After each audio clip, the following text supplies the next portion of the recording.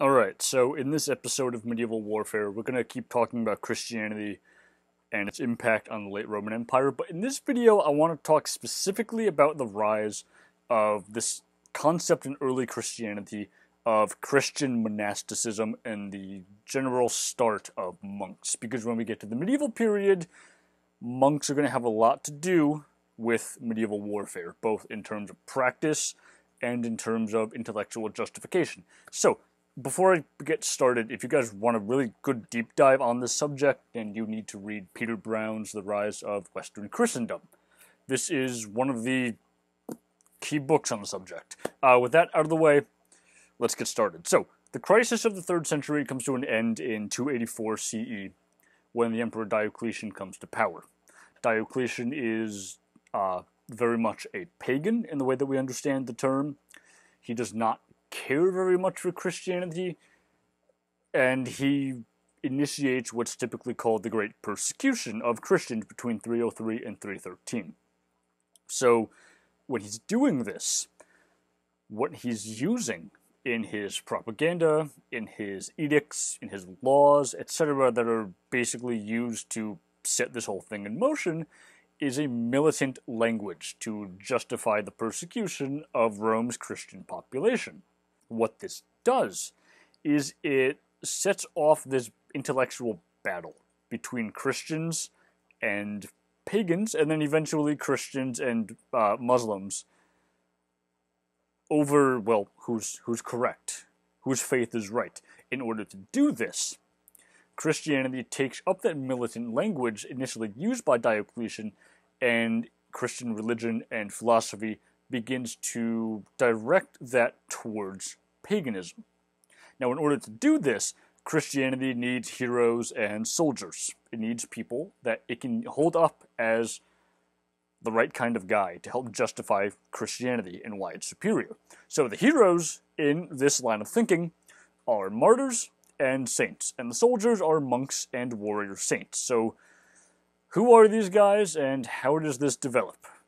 And why is it important for the development of medieval warfare? So the first big deal saint and monk that Christianity kind of develops is this guy, Saint Anthony the Great, who lives between 251 and 356, so just over 100 years old.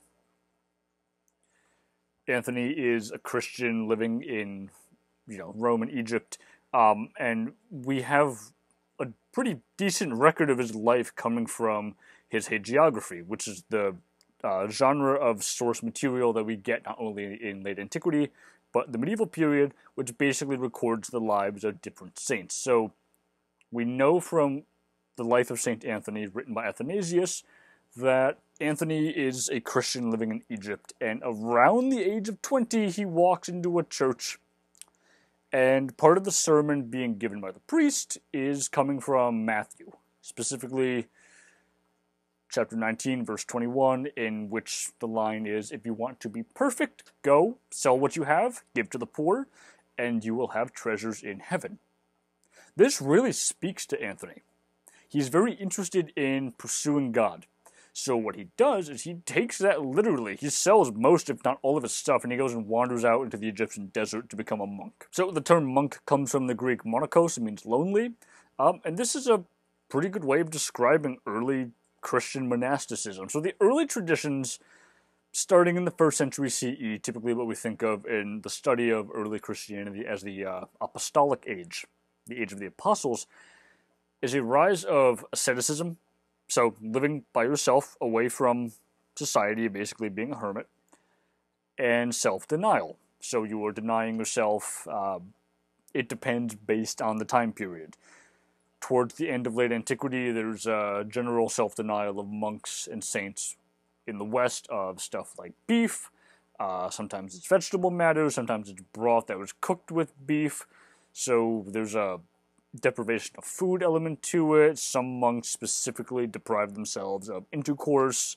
Some deprive themselves of human interaction, stuff like that. So the whole idea is that by engaging in a life of asceticism and self-denial, you're becoming more holy, your discipline is becoming focused, it's becoming much more sharp, and it's allowing you to contemplate truth, enlightenment, and the overall nature of God. So these people typically retreated to lakes, swamps, nasty places where other people wouldn't go. Places where it's very, very easy for you to deny yourself any and all things.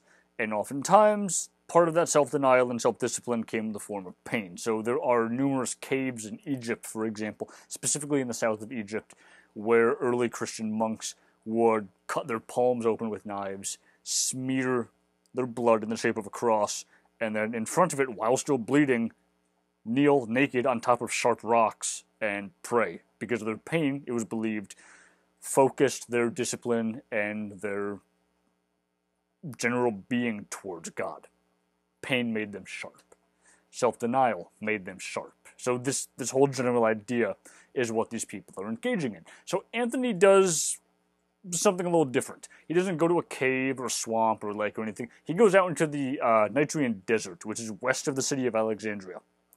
And in this policy of self-denial, Anthony is engaging in multiple days of fasting. Sometimes it's one meal a day. Extreme social isolation to the point where there appear to have been instances when people thought he was actually dead because he had not had contact with anyone for a while. So this basically is what this guy is doing. Eventually, though, what happens is there are other people who are interested in doing this. And it basically forces Anthony to go and deal with other people because they start viewing him as a holy person, somebody who is enlightened, and somebody who is an effective teacher. Because this guy's been doing this for years, well, so he must know how to engage in all of this. So eventually Anthony starts gaining followers who go out into the desert and they join him. But he's got a problem. Now he's got all these random freaking people and he doesn't really know what to do with them. So to better organize them, to better focus not only their physical efforts in terms of construction, in terms of, spiritual efforts, etc., he creates a system of structures to basically govern these people. So the result is that we have the rise of desert monasteries. These isolated areas where people go to become monks, to be away from society at large, and engage in the overall contemplation of the nature of God. Eventually, the concept of monasteries begins to spread. We have 3 different kinds of Christian monasticism, which we'll talk about in later videos, especially when we get to the medieval Roman Empire and the rise of Islam. But for right now, the thing I want to focus on is that monasteries spread across Syria, they spread across North Africa, and the life of St. Anthony, his hagiography, goes to what is today basically southern France, northern Italy, and it inspires a new area for Christian monasticism to basically start. So the most important follower that Anthony has is this guy named St. Macarius. What I'm about to tell you, I'm not entirely certain of the veracity of it. I know of this story from one specific 12th century source. I don't know of any earlier examples. But even if it's not true, certainly it speaks to the self-discipline of monks and what they wanted to achieve. So the story goes, Macarius felt a mosquito bite him. So he smashed the mosquito, like any normal person would do. But he feels so bad about this, about killing this tiny little mosquito, that all the thing wanted was some of his blood to survive. Much in the way that occasionally he would enable himself to have a little bit of food to survive. He feels so bad about this, he apparently strips naked and goes into a swamp for months, letting the mosquitoes just feast on him as a way of, doing penance for taking the life of another creature. So I don't necessarily know if that's actually true.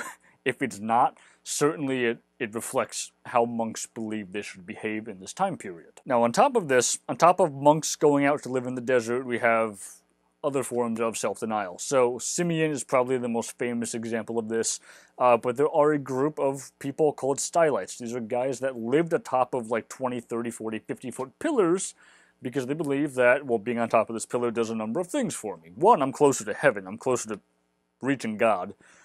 I'm away from society. I can't get food, so I'm dependent basically on begging, etc.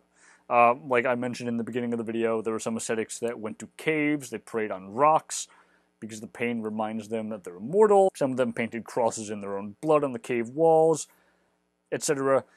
There is also one story, though, that speaks to how these people begin to be understood by the Roman population. So in about 350, some Roman soldiers go into a town in Syria to go collect taxes like they're supposed to do. This is a group of heavily armed soldiers. They have spears, they have swords, shields, helmets, armor, etc. These are people you ordinarily would not want to mess with. But the road is blocked by 5 guys wearing this rough-spun, really itchy wool tunics. It's not comfortable to be in. They're really hot. They're sweating. They have clubs, so pieces of wood compared to a soldier's spear. And they have crosses carved into their forehead. Some of the wounds are still fresh. Some of them have scabbed over and they're healing a little bit. Five monks block the road. And these soldiers run away. They're terrified. Why would a group of soldiers be terrified of these 5 dudes who live out in the desert, who are now blocking the road? And the answer, basically, is that they're understanding these people to have a certain level of power. So, like we talked about in the previous video, in the ancient world, the overall mentality of people towards the existence of gods and deities was markedly different than the modern mentality, than the modern mindset. In the modern day, unless you are an extremely religious person, usually the modern person does not really conceive of gods and other forms of deities as having like a legitimate concrete presence in the world. In the ancient world, this was different. In the ancient world, this stuff is very much real. People looked at ancient forests, for example, and very much understood that within that ancient forest, there was a forest deity. People looked at rivers and felt the same things about river deities, so the list goes on. In Greco-Roman religion, this stuff is organized in a pecking order. Towards the lower levels of the, I guess, spiritual ranking of gods and deities are demons. So demons are a Greco-Roman form of spirit. These are not necessarily benevolent. They are not necessarily malevolent either. To an extent, they kind of just are. But the monks who were out in the desert genuinely believed that these demons were, how do I want to put this? They were, I guess, well, they were, to the Christians, what we now understand to be demons. They were deities who came from hell.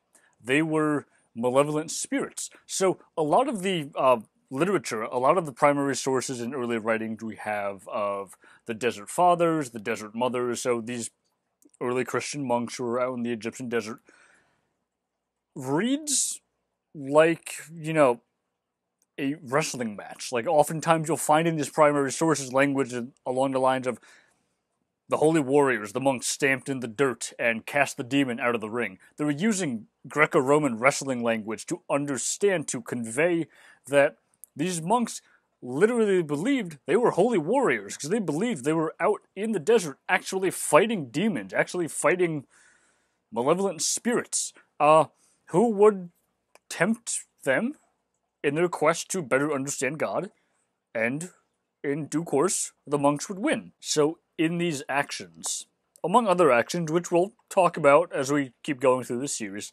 Jesus Christ is often viewed as not necessarily like a war or a martial deity, someone who's strictly associated with war, but he's certainly looked at as having characteristics of a warrior, and his actions in the temple in Jerusalem are proof of this. So if you're not familiar with the story, Jesus basically walks into the temple in Jerusalem, and all around it, and inside of it to a degree, he sees merchants all around the temple area selling stuff. This is a building that's supposed to be sacred to God, so you don't do this in the temple. So what does he do? He doesn't ask these people to leave. He flips tables, he throws things, he breaks stuff. He uses force to drive out merchants from the temple of God in Jerusalem. So in that light, Christianity looks at monks as using force to drive out demons.